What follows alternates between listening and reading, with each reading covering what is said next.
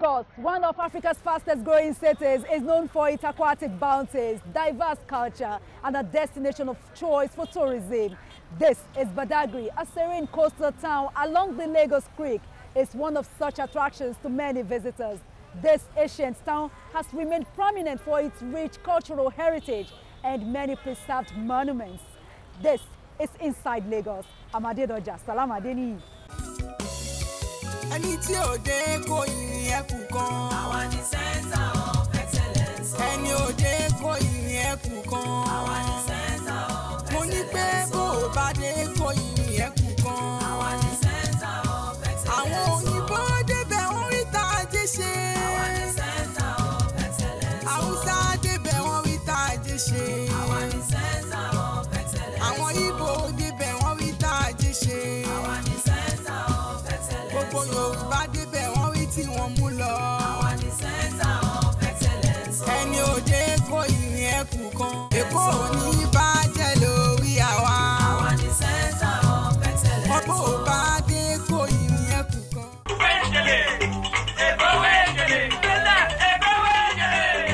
This is Badagry roundabout, and behind me is Sato drum, a mystical drum forming part of the preserved culture of the Badagry people.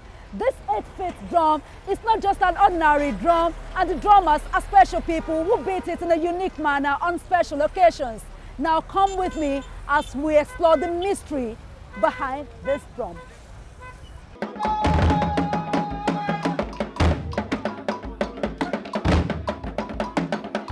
Sato is not an ordinary drum.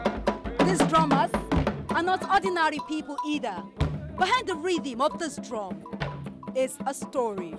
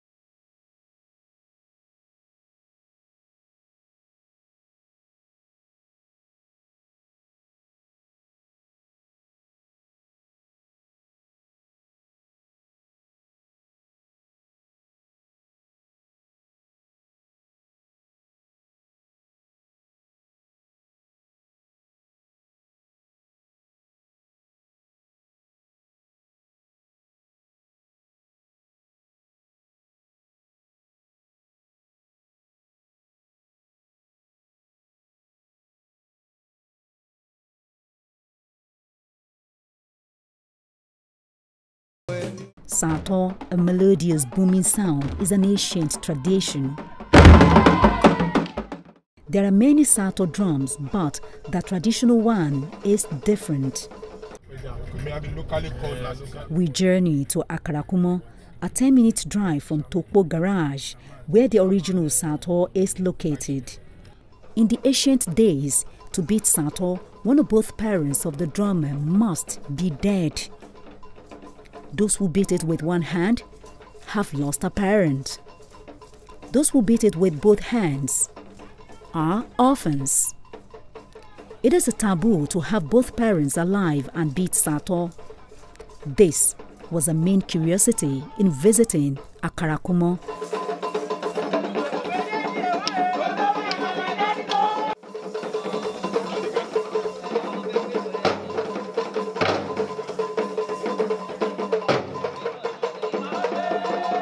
Akarakumo is a sleeping village with natural air.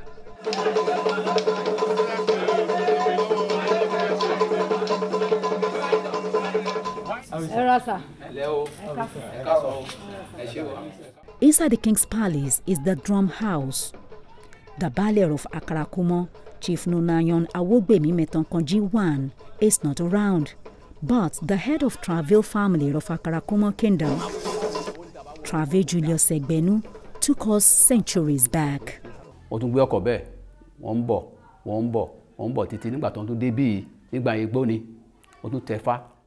Our ancestors came from Benin Republic. When they arrived here, they consulted the oracle, and they were told to remain here. They came with the Sato drum to this place. Even my grandfather grew to meet Sato. Because only àwọn lè fi Sato yẹn lẹ̀ because ìjó tó máa ń jó lọ́hùn nìyẹn kò dẹ̀ pé méjì nígbà tí wọ́n gbé wá.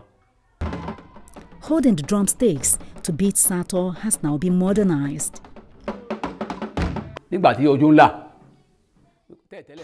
Now that we are in the era of modernization, so we relax some of those rules to accommodate people who are interested in Sato drum to beat it. Kí a lè yọ kíní kúrò pé ẹni tí bàbá ẹ̀ bá kú àbí ẹni tí ìyá ẹ̀ bá kú pé kò pé lọ lò so àṣàgbà àwọn àgbàṣà so la bá sọ pé ok ká àwọn tí bàbá ẹ̀ bá kú àbí tí ìyá ẹ̀ bá kú ó ní ẹrù tán san tí wọ́n fi wọ inú ẹgbẹ́ ó ní ètùtù tá a máa ń ṣe. There are rites that must be carried out before anyone can beat the Sato drum. Tí a bá fẹ́ lu Sato tí ijó bá ń gbé yín ẹ gbọ́dọ̀ lù because ẹ sí nínú system. Sato drum is a symbolic royal musical instrument. One of its uniqueness is the twin form of the drum, male and female. Bó ṣe pé méjì ni pé nígbà tí wọ́n dé Òǹfò tí wọ́n débẹ̀ tí ìbẹ̀yẹn ò ṣe kíní fún wọn wọ́n fi Sato síbẹ̀ tẹ́ bá dé Òǹfò yẹn nísìn irú Sato yìí lè máa bá lọ. We have only 2 pairs of Sato drums, and our ancestors left one at Onfo in Ogun State. One is here in Akarakumo, Badagry. Any other Sato drum you see outside these 2 areas are not traditional. So oríkì kan náà ni wá bó ṣe ń kí wọn ní Ogun State ní Onfo yẹn oríkì kan náà ni ti Akarakumo kò pé méjì. So Sato míì tẹ́ bá tún rí ìyẹn kì í ṣe Sato tó yẹ pé kì í ṣe ìlú àṣẹ̀báyé because ìlú àṣẹ̀báyé lélẹ́yìí àwa gbójú wa bá àwọn bàbá ńlá bàbá wa wọ́n gbójú wa bá ni. Now it is time for Sato to be beaten, but not without its rites. Yoho is the prayer room where the real ancient drum is kept. Agara do memno humia o, khosam do ma humia o, jijo na yin lo, TVC managbe lo. TVC managbe lo. Ena yin kan lo. Àlàáfíà lẹ máa bá lé o. Níṣẹ́. Àwọn ọmọ yín kankan ní ṣe wọ́n o. Níṣẹ́. Àwọn aya yín kankan ní ṣe wọ́n o. Níṣẹ́ o. Àwọn ọkọ yín kankan ní ṣe wọ́n o. Níṣẹ́ o. Gbéga níbi iṣẹ́ wọ́n máa gbé yín ga o. Àṣẹ o. Ẹ̀dín lọ sẹ́yìn o. Wájúwájú lẹ máa lọ o. Bẹ́ẹ̀ ṣe bá ṣe ń gbàdúrà pé a máa lọ ìlú òyìnbó lágbára lọ ìlú òyìnbó náà á jẹ́ tiwa o. Àṣẹ o.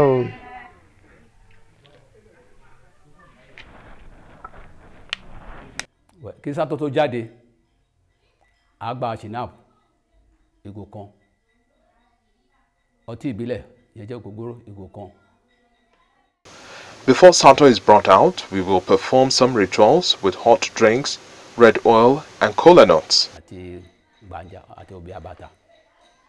So àwọn kan tó ti fi ń wúro yẹn ẹsẹ̀ wọn gbọ́dọ̀ pé tí a bá fẹ́ pé Sato jáde yàtọ̀ sí àwọn ilé pé wọ́n fẹ́ wá síbí wọ́n kàn fẹ́ gba ìtàn àbí kíní kan but tí Sato bá fẹ́ jáde gbogbo owó yẹn la máa ń ṣírò pọ̀ tó pé àwa ti ra kíní yẹn sílẹ̀ á dẹ̀ ti ṣe tuntun yẹn kí wọ́n tó dé. Gàìndé gàìndé gàìndé no sí gàìndé lò.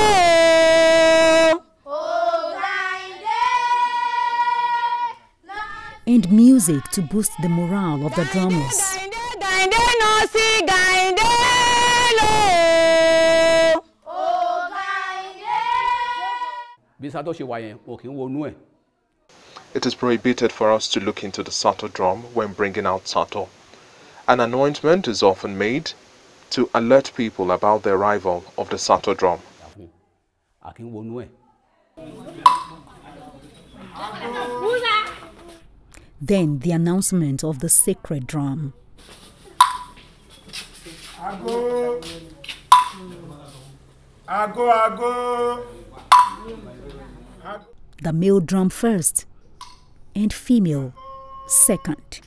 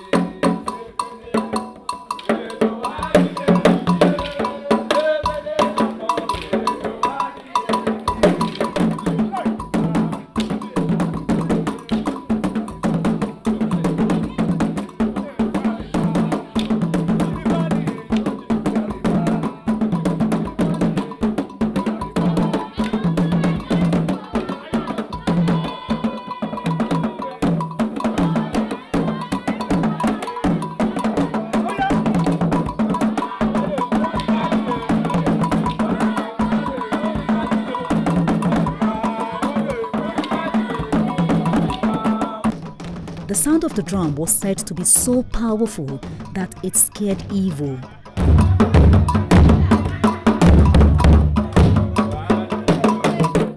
Beating Sato demands real energy.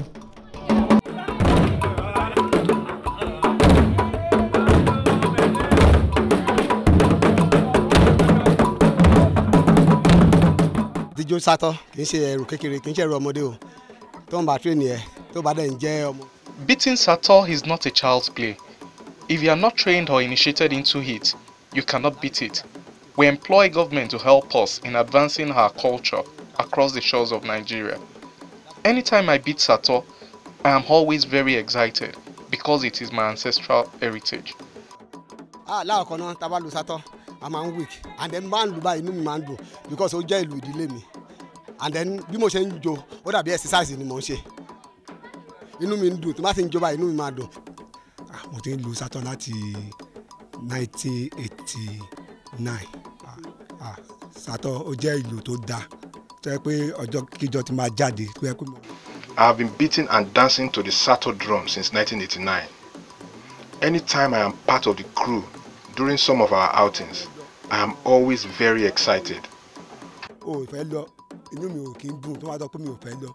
But tó máa dọ̀ pé ẹ̀yà wàá tẹ̀lé wọn, inú mi máa ń dùn gan. Ẹ̀rù bí mo ṣe máa ń ṣe gan, màá ti sáré wá, màá ti kó àwọn aṣọ Sato jáde, màá ti kó àwọn because of pé inú mi dùn sí.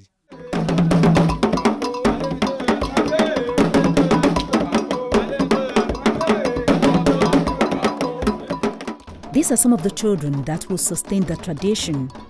15-year-old Maoton Idowu is one of them. He had paid his dues before doing this.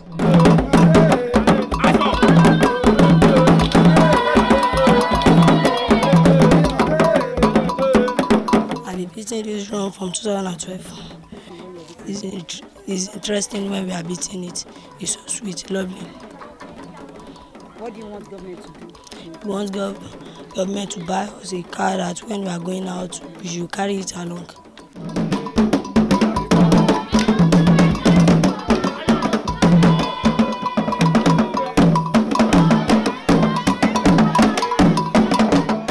I went a lot before doing it, and I do some sacrifice before doing it. What are the sacrifices? We buy some things like oil and cola nuts, like other things. His mother is a pillar of support.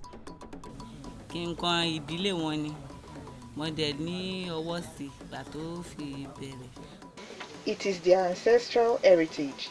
I gave him my full support when he started about 6 years ago.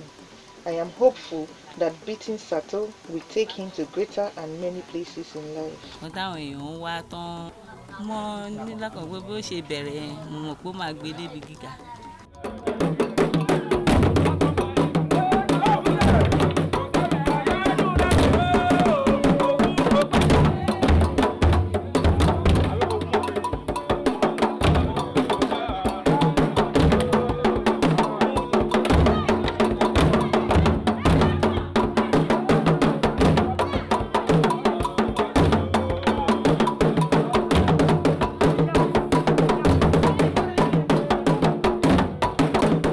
a fẹ́ kí ìjọba kó ṣe nǹkan tó yẹ pé àwọn ọmọ wa wọ́n á rí jẹ wọ́n á rí mu lẹ́yìn ọ̀la tó yẹ pé wọn ò ní fi gbàgbé ìlú yìí. Lẹ́yìn náà. We want government to empower us so that our children can sustain this cultural heritage. We also want government to help us with a bus to aid the carriage of Sato. When we have engagements, we can engrave our family name on the bus. Nǹkan tí ìjọba ṣe fún wa títí ìyẹn á wà tó pé àwọn ọmọ wa àwọn náà tún dé wọ́n á máa rí bẹ́ẹ̀. In fact, when you get to Badagry roundabout, the first thing you will notice, what have become the symbol of Badagry, is actually the Sato drum. And the Sato drum beside me is the ancient one. And the custodian of the Sato is here, where we are called Akarakumo. It is very important to us. Anytime you see the Sato drum being brought out, definitely something important is going on. When we have huge festivals in Badagry, when we have big ceremonies in Badagry, that is when we come out with the Sato drum. It is very, very significant to us. It is very historical. And I'm employing the government of Nigeria to come and make research, make further research, and document the history of Akarakumo, document the history of the Sato drum that we have here in Akarakumo. This drum you have, it entails a lot of things. This drum you are looking at is significant. What do you think is important? Or why is it that Badagry indirectly have taken the drum as a symbol of the town? Why is it significant? It is because it is very important.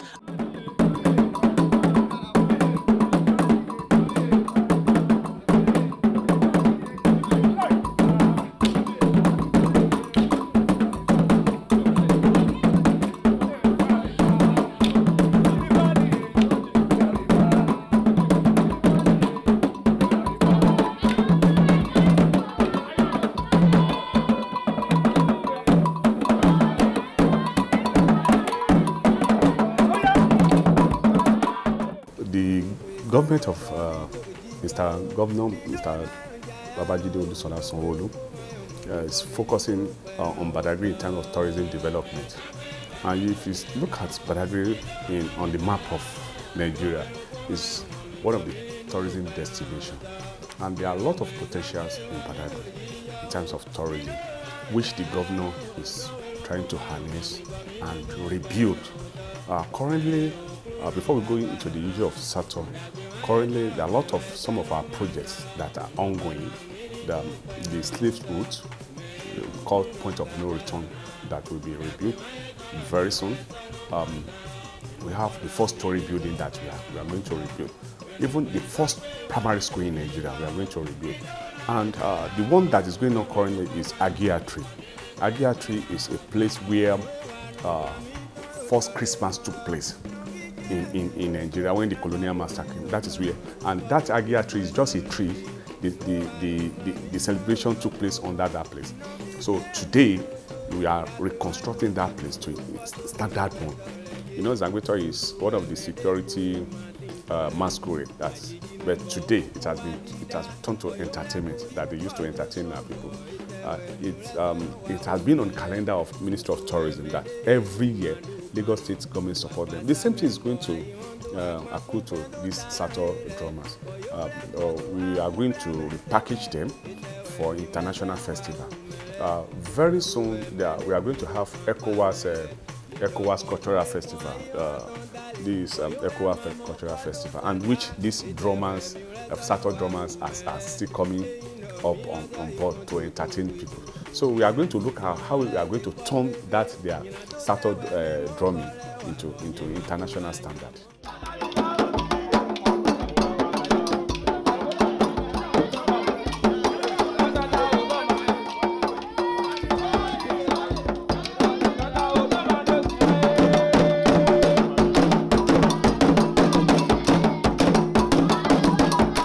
Badagry is the coolest area. That's very calm, the atmosphere, everything. The beaches in Badagry is fantastic. So the governor is pushing very hard with the contractors and the federal government so that they can fast track the road act for better development of Badagry. history tells us that Sato is a sacred drum from an unrecorded time. The first Sato, a spiritual twin drum, was carved when Akarakumo in Badagry was plagued by evil.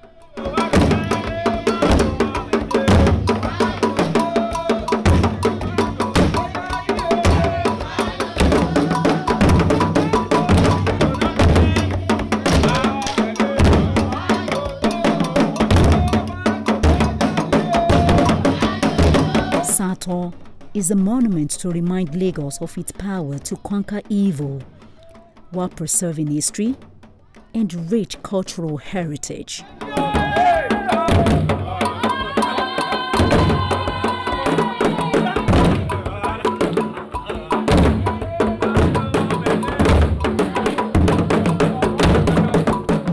And that does it on the extraordinary drum of the ancient people of Akarakumo Kingdom in Badagry. I'm Adedoja Salam Adeni. Many thanks for watching Inside Lagos.